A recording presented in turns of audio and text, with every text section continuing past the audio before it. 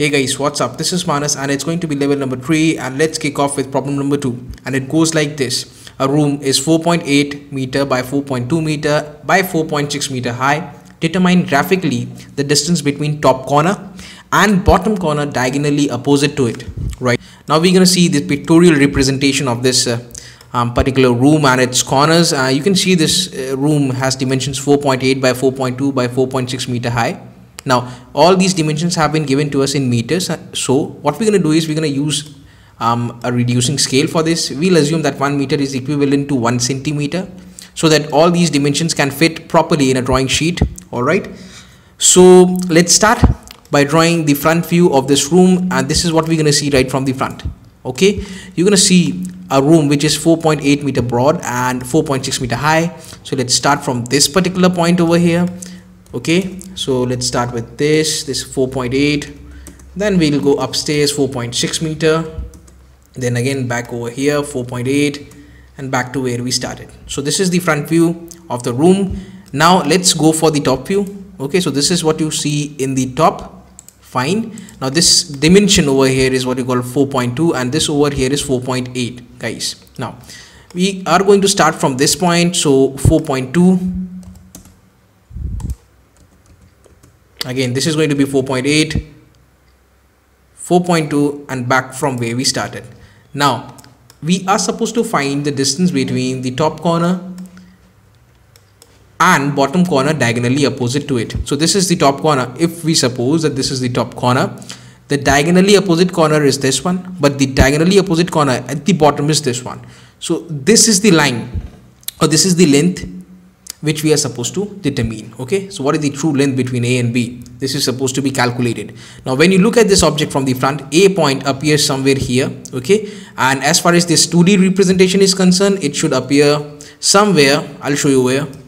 It's gonna lie here, A dash. Fine, and this B dash is going to lie somewhere here. When you look at this from the front, B dash is going to lie here. Okay, and if you join A dash and B dash with the help of this line should appear as if it is this. Fine. Now similarly, when you look at this whole room from the top, okay, so this is where A point is. Fine, when you look at it from the top, it should appear somewhere here. Similarly, B point should appear somewhere here. This is where B point shall lie, point B. That's it. Now let us again join this A and B with the help of a line. Fine. Now we have the front view of A dash B dash, and we have the top view as AB. Now guys, we have two different approaches for finding the true length between A and B. Now the first approach is either to rotate the top view and make it parallel to XY. There is one more approach which says that you can rotate the front view and make it parallel to XY. So I'm going to go by approach of rotating the top view. Fine, and for that I'll be taking this guy B as center, and with AB as radius, I'm going to rotate this until it becomes absolutely parallel to XY line. Okay, please follow the steps. So with B as center and AB as radius,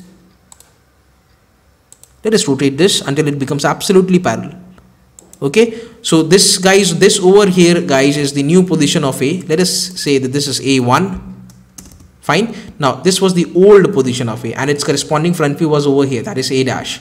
Okay, now A has changed its position to A1, and its corresponding new position will be somewhere here. I'm going to show you how. So this is exactly where its new position is. That's it guys.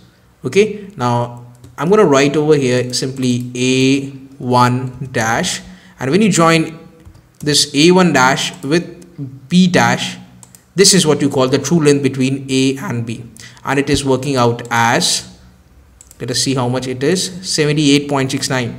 Fine, so this is working out as 78.69 millimeters. You can also say this is 7.869 centimeters, and on conversion to meters you're gonna have this as 7.869 meters. So the true length is meters approx. That's it.